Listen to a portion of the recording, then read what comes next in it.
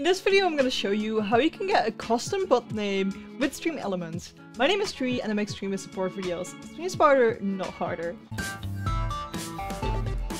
Before I begin, I stream every Tuesday and Friday, 8 PM Central European Time on twitch.tv/Trui. There's actually two ways of doing this. One is with ground control and one is with OBS.Live. I do have a video on ground control, so if you want to do it that way, check this one out. It also only works like that if you use Streamlabs OBS, but it wouldn't make sense to use StreamElements when you use Streamlabs OBS anyway, I guess. But if you use that, go watch the ground control one. In this one, we're gonna talk about the method on OBS.Live and how you can get there. So you go to OBS.Live. I'll leave the link underneath in the description. You will see this. Click on download OBS.Live. You will just go through it like any other installer. And if you don't have OBS installed yet, click on the OBS when installing it. And if you have already installed OBS but don't have OBS.Live yet, only install OBS.Live. So you got two things that you can tick and only take the OBS.Live one. When you've done that, you get something like this. For me, I've got like everything on here already. This is just normal OBS and we see activity feed and chat. You might see some more windows like, let me see, media requests right here. You can click these away and always get them back by going to StreamElements, and then docs here, you can click them away or get them back. You can set it up with the install wizard, or if you skip it, you can see this, and we can go here to activity feed menu, stream settings, custom bot name.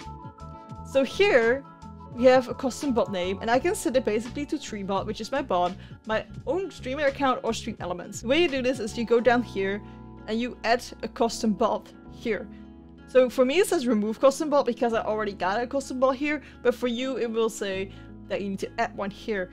If you click on that, you can authorize your bot account or just your streamer account as a bot account, but I would recommend making an account on Twitch. Log out on Twitch, make a new account, call it your name bot, so for me it was TruiBot, and connect it to here with the authenticator. We can test if it works by clicking on here, and we can see that my TruiBot, which is an account I own, basically says reporting for duty. So we see that it works. If we switch to another one and I test it, it will say StreamElements or just say Trui. So if you do not want to make another account but just use your own, you can do this as well, but I recommend making a bot account.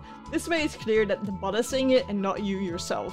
If you're not logged in with your actual account, you can log in right here. You see that I am logged in with Trui, just my Twitch account. So make sure that that's also logged in, because otherwise it won't work. It won't know which chat it actually needs to do it. If you're not logged in, you can click on here, and for me it says log out, but you can log in here as well. I'm currently not on the latest OBS version. It's because I'm really afraid of updating OBS and sometimes it breaks things, so I usually just, you know, not doing it. So I'm waiting with updating for a bit. So if you were like, hey, that's an older OBS, yes, it is. If you want to know more about StreamElements, I do have a ton of videos about StreamElements, so hop into this playlist all about StreamElements and find out how you can improve your stream with StreamElements. See you there!